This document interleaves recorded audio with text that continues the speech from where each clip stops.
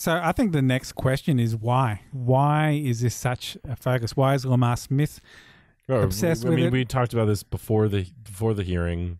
We talked about it a little bit after. This is what they're going to talk about. Well, I mean, we have our theories on why, but I think it's instructive to hear them in their own words articulate why. And that's what Joe Bast did in this speech. If the public is told that there's still debate and uncertainty on this, public support for their agenda just evaporates. Focus group meetings show that all the time. We see the same focus group results that the other side looks at.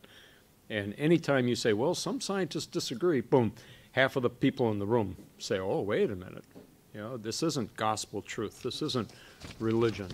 So he kind of references focus groups and how if the public perceives there to be a lack of agreement, then their support for any sort of action on climate change just disappears. And that is certainly what we've talked about this before, what Frank Luntz found, famous conservative pollster Frank Luntz found in his focus group work back in the late 90s. And really only much later did kind of social science then come around and find basically the same thing, in that perceived consensus on climate change and really kind of any scientific subject is sort of a gateway belief for people's attitudes about problems. So if people think scientists agree about something, they treat it like a problem. They want action, and if people think that scientists don't agree, then they don't see a problem. Right. Social scientists in the arena of climate change only started to figure this out in about 2011, the first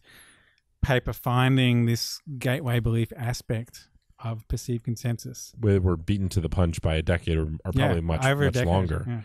Yeah. So it's nice to hear, the Heartland Institute be so blunt about why they're attacking the consensus. You could argue that at least they're being evidence-based in their messaging. Yeah.